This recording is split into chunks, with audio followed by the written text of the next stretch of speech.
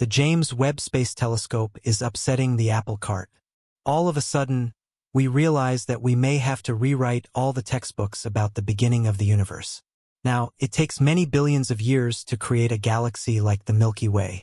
Our knowledge of the universe grows a lot every year as scientists all over the world make amazing discoveries that change what we know today. We're going to talk about some of the newest and less well-known discoveries that even the most experienced experts can't figure out. Join us as we explore the depths of space and find secrets that help us get closer to solving some of the most important questions in the universe. Imagine that a planet was found in the outer parts of our solar system that follows its star backward compared to other planets. Not only would such a find be interesting, it would also call into question current ideas about how planetary systems form.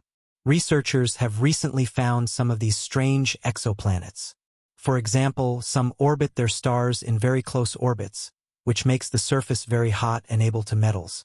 Others are rogue planets that wander through the galaxy without a star. This makes people wonder where they came from and how they stay alive in the hard environment of space. Understanding the complexities of these mysterious heavenly bodies greatly expands the field of science. This has effects on both academic interest and practical issues, such as how we might live on other worlds in the future. Each new finding is a key piece in putting the big puzzle of the universe together. Think about what it would mean to find water vapor on a faraway world or to find a planet with an atmosphere like Earth's. These results could show where conditions are right for life to start, which could help plan future trips to these faraway places.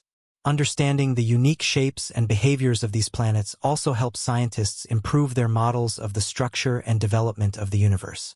This gives us clues about the past and future of Earth. Imagine that we find an exoplanet whose path isn't smooth, which goes against current theories of gravity and makes us question what we think we know about physics and how things move in space. Not only is this kind of information useful for school, but it will also have long-term effects on technology and space research. The finding of 2007 or 10, the largest world in our solar system that hasn't been named yet, is an interesting case study in how to find and study celestial bodies. This faraway object, which is in the scattered disk region beyond Neptune, gives astronomers both new tasks and chances. Astronomers found 2007 or 10 for the first time while using the Samuel Oskin telescope at Palomar Observatory for a regular check. It was confirmed to have been found by looking at prediscovery pictures made by the Spacewatch project. This shows how space science is often collaborative and like a detective story. 2007 or 10 is the third largest known dwarf planet in our solar system. Its diameter is about 1,535 kilometers, which makes it a very big planet. Even though it is very big, it doesn't have a name yet because we don't fully understand its orbit and haven't been able to figure out enough to meet the International Astronomical Union standards for naming objects. Its surface is mysteriously dark and red, which suggests that it contains complex organic compounds called tholins. These are made when sunlight hits simple organic compounds like methane and ammonia. Did you know that despite its vast size, 2007 or 10 remains unnamed because its orbit has not been determined with enough accuracy to grant it a formal name? Its dark surface and slow rotation make it one of the solar system's most elusive objects. The study of 2007 or 10 includes both direct observations and computer models that try to guess its path and figure out what its physical properties are. To gather information, astronomers use both telescopes on the ground and platforms in space, such as the Hubble Space Telescope. The light curves from these observations help us figure out its unusually slow rotation period. It takes about 45 hours to finish a rotation, making it one of the Kuiper belt objects that rotate the slowest. Just when you thought we knew everything there is to know about our solar system, discoveries like 2007 or 10 come along to challenge our perspectives. But hold on, what we discover next about another distant celestial body might just redefine the impossible. This introduction to 2007 or 10 not only sets the stage for a deeper look into strange celestial bodies, but it also shows how we are still finding new things in the outer solar system. Every piece of information we get helps us learn more about these faraway worlds and the universe as a whole. Ultra-hot Neptunes are an interesting group of extrasolar planets that don't behave like normal planets. These objects in space circle very close to their stars, much closer than Mercury does to our Sun. This means that the surfaces of these objects can get very hot, over 1,700 degrees Celsius 392 degrees Fahrenheit.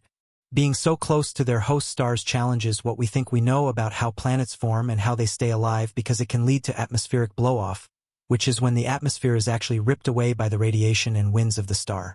To give you an example, think about KLT9b, a very hot Neptune that is so hot that molecules like water can't form and instead break down into atomic hydrogen.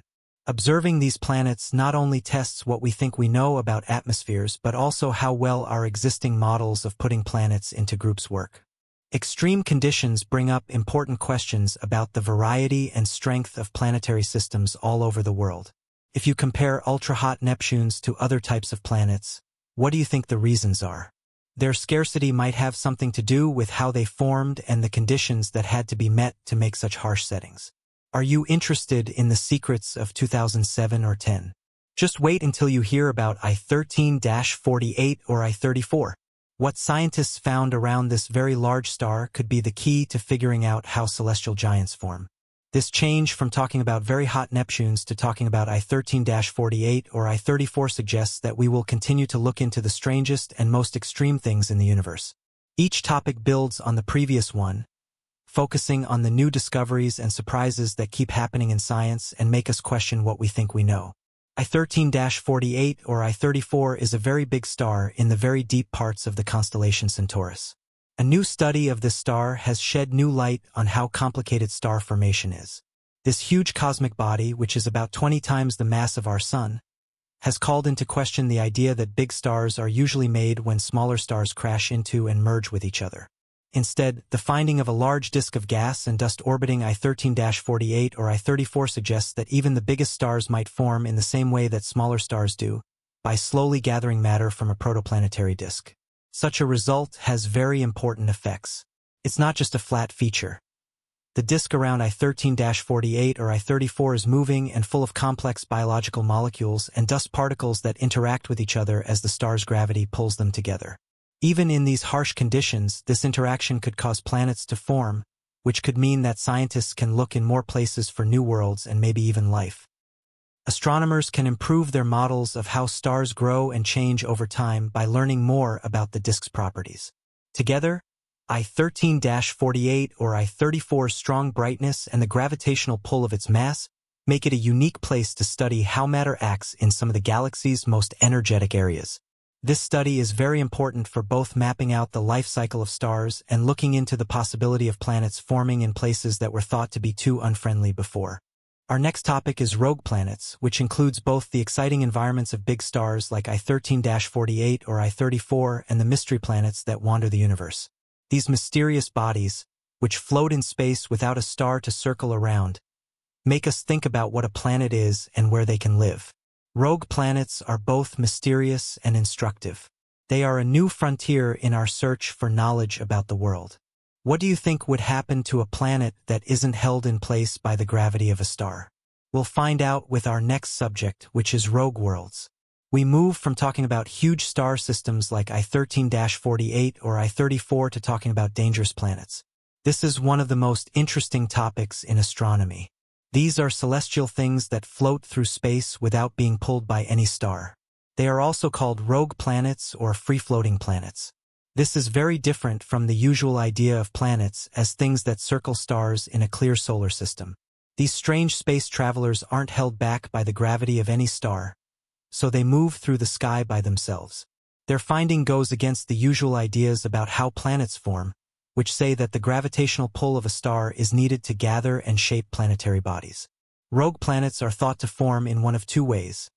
Either they are thrown out of their home solar systems by gravitational pulls, or they form on their own in a cloud of stars that are still growing but never join with a star. Rogue planets are especially hard to find, and methods like microlensing are often used to find them from Earth.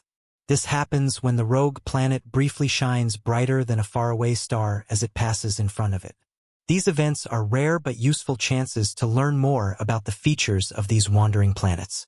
Planets that go off course have huge effects on our understanding of the world. They show that planetary systems may be more complex and changing than we thought, and that the right conditions for planet formation can happen in more situations than just those where planets circle stars. Also, the sheer number of these planets, possibly more than the stars in our own galaxy, points to a huge hidden population that challenges our ideas about how common and spread out things are in the universe. Could life exist under a thick layer of ice that is heated by geothermal heat on a planet that is moving through the cold space? The possibilities make us think outside the box and push us to find better ways to identify things as we continue to explore space. Studying rogue planets not only helps us learn more about how planets form and how they stay alive, but it also opens up more options for our search for life beyond Earth.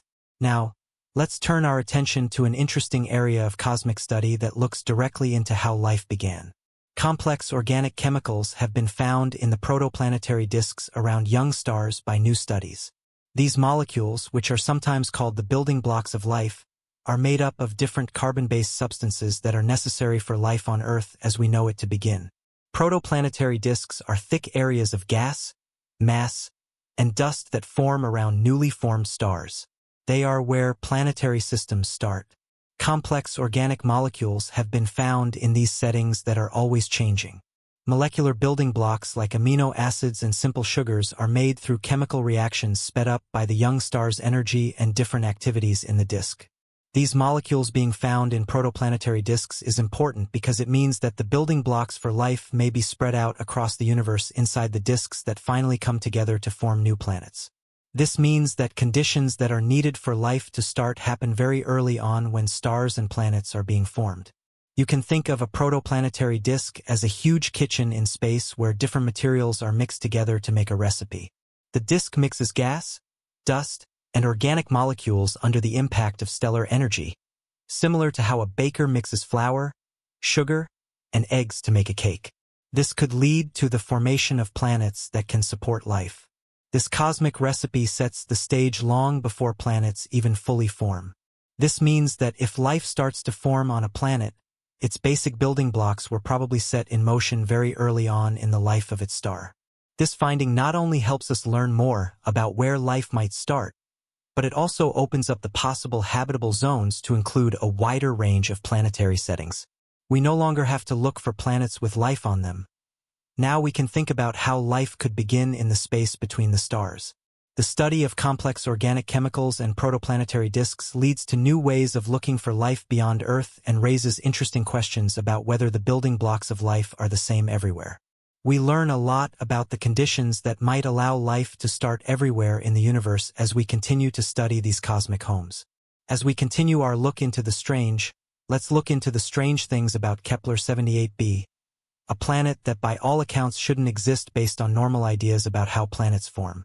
This extrasolar planet not only questions our scientific ideas, but it also captures our imaginations with features that are similar to Earth.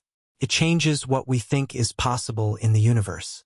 In just 8.5 hours, Kepler-78b makes a full circle around its star, which is much closer than Mercury is to our Sun.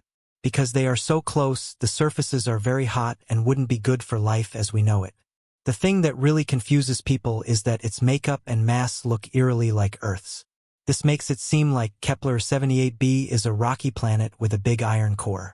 This makes me wonder how such a body could have formed so close to its star without being destroyed. The fact that Kepler-78b exists changes how we think about how planets form. According to the latest models, planets are thought to form in the cooler outer parts of a star's protoplanetary disk. They may move inward due to interactions with the disk or gravitational pulls from other planets, but usually, they don't get too close to the star before they fully form. Kepler-78b's existence suggests that our understanding of planetary formation might be incomplete or that there are mechanisms at play that we haven't accounted for. This discovery opens up new avenues for research and challenges us to rethink our theories about how planetary systems evolve and what conditions can lead to the creation of Earth-like planets. Studying Kepler-78b helps us better understand the diversity of exoplanets and the range of possible environments that could exist beyond our solar system. Our exploration of these strange and unexpected worlds not only expands our knowledge of the universe but also sparks our curiosity and imagination as we delve deeper into the mysteries of space and the cosmos.